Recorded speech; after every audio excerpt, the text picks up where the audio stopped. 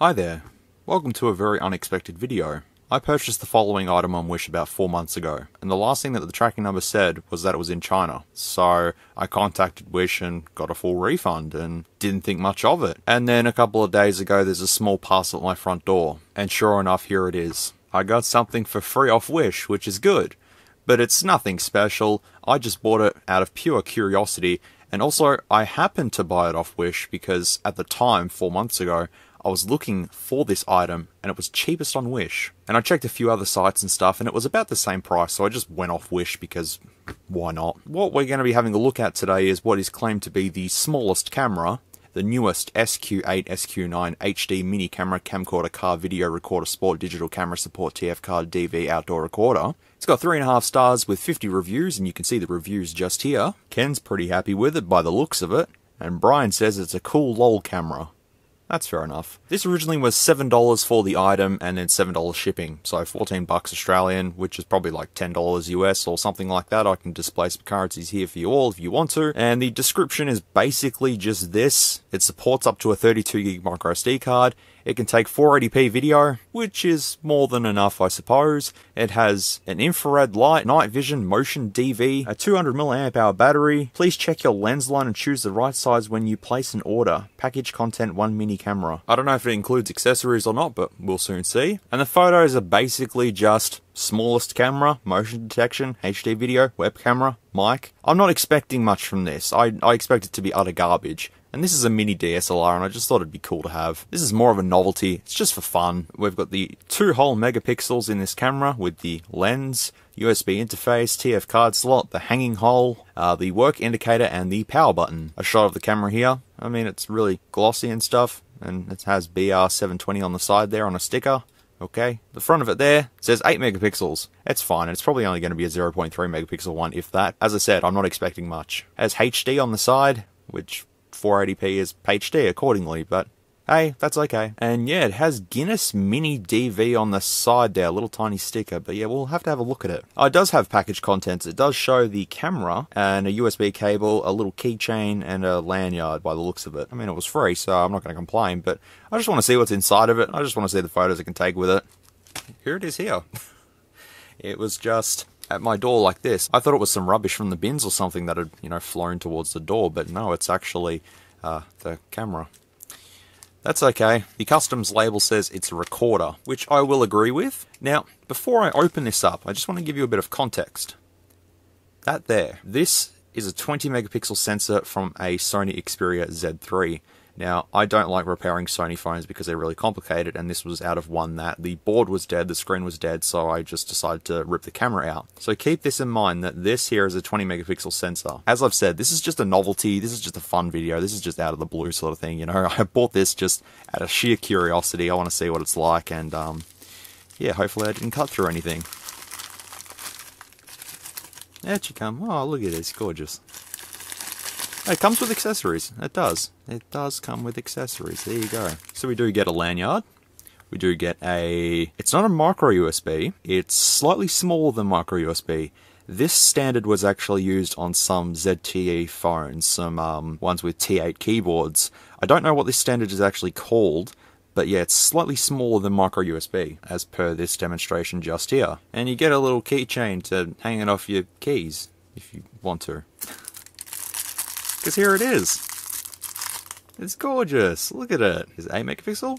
No, it's 2 megapixel. Okay, well there you go.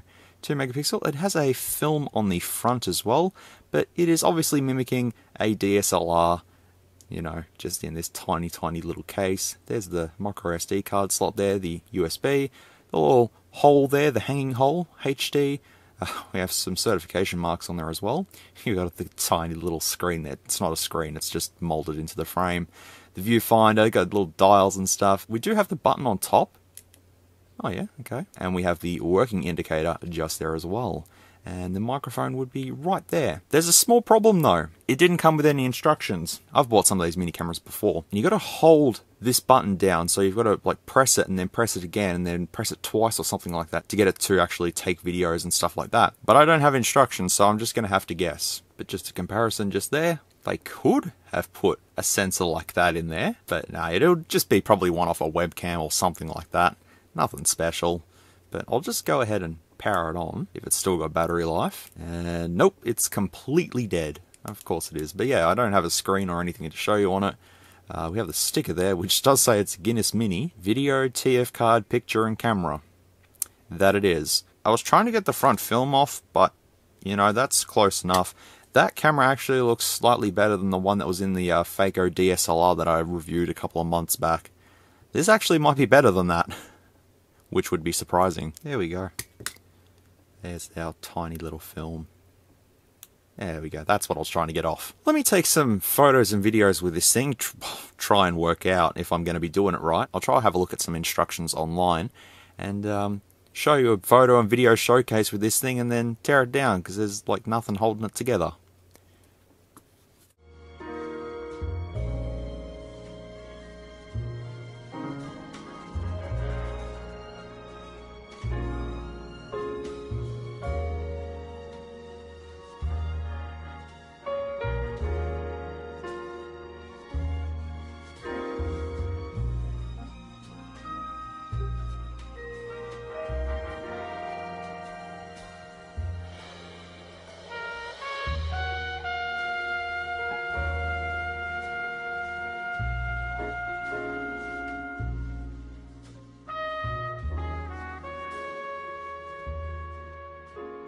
Okay, we are currently testing video recording with the stupidly small, tiny camera with no viewfinder. So I'm just pointing it at objects, hoping that you can see what's going on. I think there's a date code on screen, and it should be 2135 if I'm correct. That's not correct at all, but that's okay. I hope this looks good. This is what the brick wall looks like. It's very windy. That's fine. There's Stuart just chilling there as well. There's a lonely lemon. There's a couple of other lemons. Now, I can't zoom in, so that's the faraway aircon and the bright ass sun. Jesus, it's bright. Okay, so I hope you are now well aware of what this little camera can do. Obviously, due to it having no viewfinder, you are basically just guessing where anything is and just snapping a photo, holding still for about 4 seconds, and then continuing on, because the little LED light tells you that's the working light and what I think to be the infrared light, because this doesn't take night shots or anything like that as to be expected. But no, the button config is just hold, power on, press once for camera, hold for 2 seconds to start video, press it to stop video, and that's basically it. I think I took 60 shots using this. I just could not get the right angle, the right shot and everything for this, so I was just basically randomly going click, click, click, click until you got to see what was in the photo showcase. Video, on the other hand, is only 480p, but it's 30 FPS. The microphone sounds pretty garbage, but it's a solid 30 FPS, and we're going to tear this apart, because I want to see if you are into tinkering and building things, you could possibly use this as like your own hidden spy camera sort of thing. I mean, you could use it for other uses, but I'm not going to say what other uses you could use it for, because yeah, most of that's illegal. But yeah, you could possibly, yeah, tinker around with this and put it into another housing or do something with it. But I can't get it to do motion detecting or anything like that. It's just click button, wait, and that's basically it. Because I couldn't find any concrete instructions as to how to operate this thing, but I'm fairly sure there's no like motion detection mode. I'm fairly sure it's just a lens, a battery, a small little PCB, and a button, and that's basically it inside of this thing. Now, I forgot that I actually bought this one here, which is a, what does it say on it? 12 megapixel full HD. This does take 1080p videos, and it's got like a Polaroid strip going around it like that. Now, it's got a micro SD card in as well. It's got the same, you know, ports going on there like that, so I'd say the internals would be the same, but we can take them apart, I suppose. Conclusion, for a $14 cheapy camera off Wish, it's kind of better than the SLR camera that I reviewed. At least the video is a consistent 30 FPS, and it doesn't look half bad for a tiny little thing like this. As it is, it's a novelty, you know, just to say, hey, look, I have a tiny little camera, look how cool it is, sort of thing. To actually use it for practical reasons is pretty silly, but if you wanted to play around with it, use it for parts and build it into something cool, you could possibly do that. That's pretty much all I can say about it, to be fairly honest. I want to take both of these apart, actually. Let's see this one, if I can pull this one off first. Aha, okay. See, this one has a screw holding it together.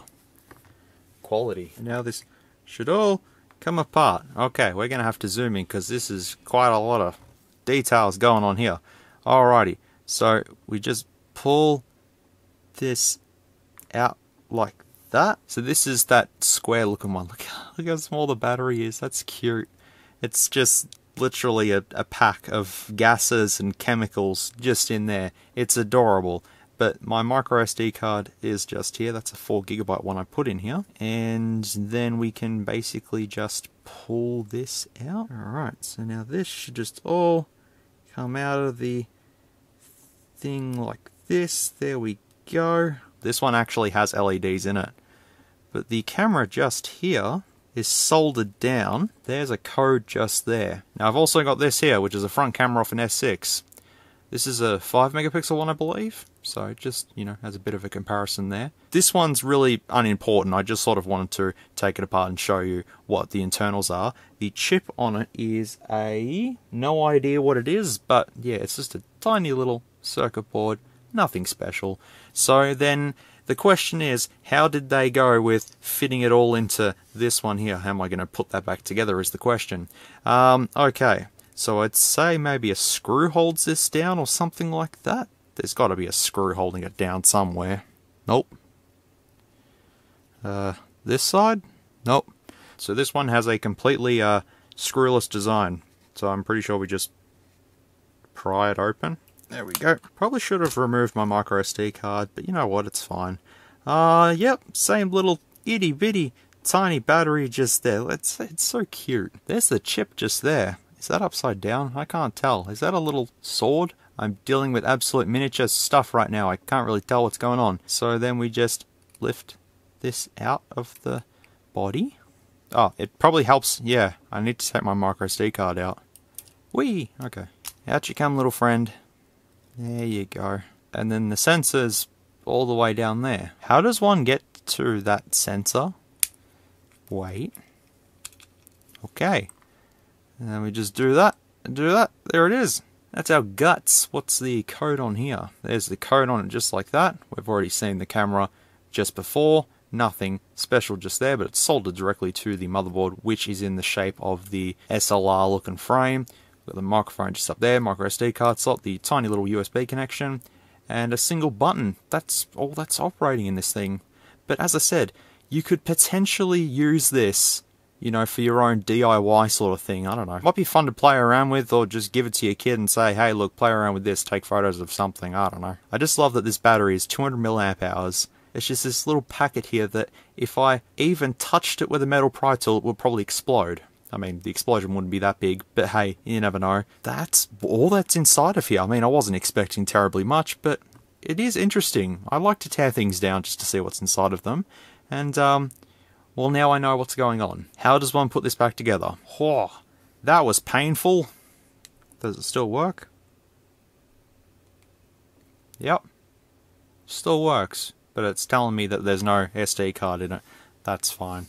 As for the other one, I'll just do this off camera.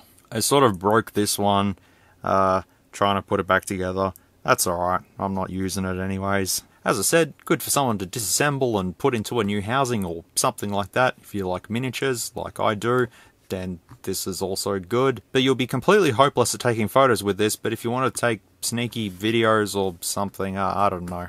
Feel free to do what you want with this, but I got this for free, so I really can't complain at the end of the day. It was just a fun little novelty to stuff around with, and I've stuffed around with it. I will still stick by my word and say this is better than the SLR camera that I reviewed a couple of months ago. Actually, I may take back what I said. After looking at the photos of the SLR camera, that might be slightly better than this. This one's smaller. It doesn't matter at the end of the day. Alright everyone, well thank you very much for watching this very random, spontaneous review. It's nothing special, as I said. Just a little thing that I thought was never going to turn up, and sure enough it turned up, and here we are. I took some photos and videos of it. I tore it down, we got to see the insides of it, and that's basically it. That's that one done. But this video isn't finished yet. Got a couple of announcements that I just wanted to make. So, number one, thank you very much for the 300,000 views on the hard drive video that I made. That is completely bonkers, and we are now at 36,000 subscribers, which is just absolutely unbelievable. So thank you very much for all of that. I do appreciate it. It's very, very unexpected for the end of the year to just end like this. It's quite amazing. But in saying that though, I am planning to take a hiatus. It'll probably be from the end of December to January, and then I'll start refilming and doing all that sort of thing. But I just want to take a very well-earned break from YouTube, Instagram, probably Discord as well, just for a couple of weeks, just to clear my mind sort of thing, and get everything back on track. So just letting you all know, I will do a community post as well, just to let everyone know and to keep everyone in the loop. And that's basically all of the announcements I have, pretty much. 2020 has been a rough year for everyone, quite an eventful one for me. A lot of things have happened, but hopefully 2021 we can continue this YouTube journey and see what it leads to next. But I just want to thank everyone who's tuned in to watch, who sat back and watched these videos and had a laugh. It's really, really good to see that I am entertaining people, which is great. It's good for my mental health, and if it's, you know, helping others, then that's really, really good. But, you know, I wouldn't be where I am without you folk watching these videos and all that sort of thing. So thank you very much once again. And hopefully I can maybe make one more video before the end of the year, but we'll see what happens. Otherwise, everyone, as usual, take care, stay safe, and of course, be good people. And I will see you all in the next video, after I find where I flicked that little camera to, because I don't know where it's gone. If you like this content, feel free to leave a like or a dislike if you didn't. Thanks heaps for watching, and I'll catch you all in the next video.